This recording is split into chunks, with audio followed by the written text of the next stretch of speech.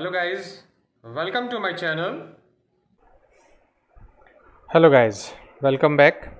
In this video we are going to learn how we can create variables and constant in Go language. As we know that variables are the memory locations, name of the memory location that hold the value at runtime. So here we are going to create a variables and constant also in Go language. So for that I am just creating first of all the package, I say main package. Then I am importing the fmt package library. Here I am creating a function main, and remember to start the main function from the curly bracket. If I put this curly bracket at the down, it will generate error. So remember that we have to put the curly bracket at this top. Now we are using the fmt.print statement println to display the value of the variable. So I am creating a variable by using a var keyword. I say num1. You see, this is the way to create a variable. Means by using var keyword we can create the variable num1, and here I can print the num1 also like this. I save it and I run it.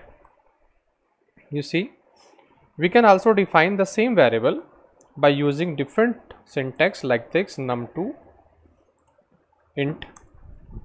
Here I type int. Int means int 16, int 8.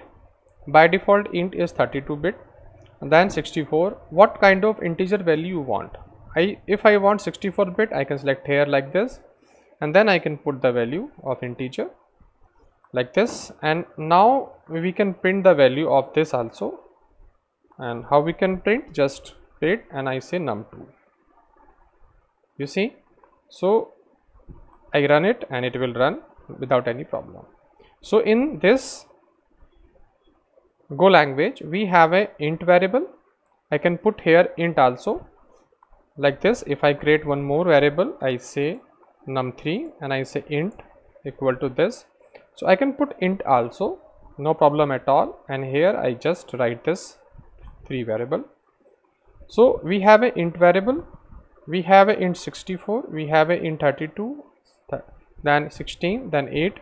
So as per the size of the value you can take the integer and without giving any information. So if you have a long value, it will convert according to the value you are passing. Now if you don't want to create integer variable, then you can take float variable also like this. I say num4, or I can say f num1 and I say 10.45 like this. So I can print it like this also.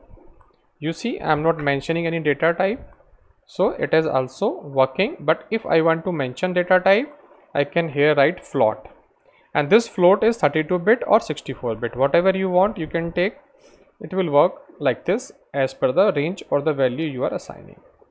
So in this Go language we do not have the long and double. We have a float 64, float 32, int 64, int 32. We do not have a long and double value. Now if you want to create a string variable, just like var name string, and you can pass here name like this, my name Dr. Vipin Kumar, and we can display this value also. And here just I copy paste and I can type name also like this, save it and run it. You see, the name is also going printing here. And one more thing to create a variable, if I do not want to use the var keyword, then I can also use I can create variable like I say the first name, then we have to use semicolon equal to, and then directly I can pass the value like this, Dr. Vipin. So this we have to give little bit separation like this. So we have this first name variable. With this symbol we can, without using a var keyword, we can declare any variable, and because of the value it will also identify the data type. So I say first name, you see, I save it and run it, no problem at all. If you want to create a Boolean type of variable, you can also take like this. I say check, then check, then equal to, then true, like this, and then I can print the value of this check.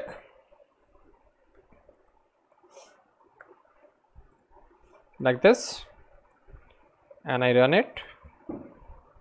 If you want to false, if you want to print false, just not check, and it will return the false value like this. And if I put here where, then remove this symbol and it will work, no problem at all. So anyway you can declare your variables, but if you want to declare constant variable, so we can take like this, const,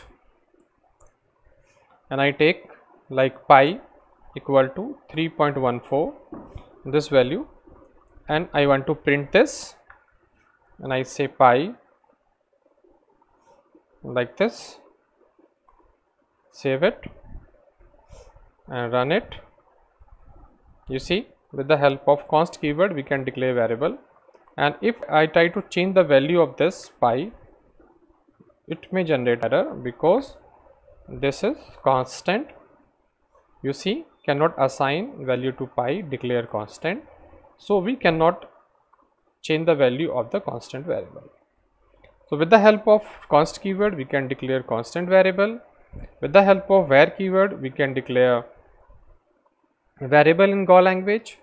If we want to mention here data type, so we can mention. If you don't want to mention, leave it, is optional.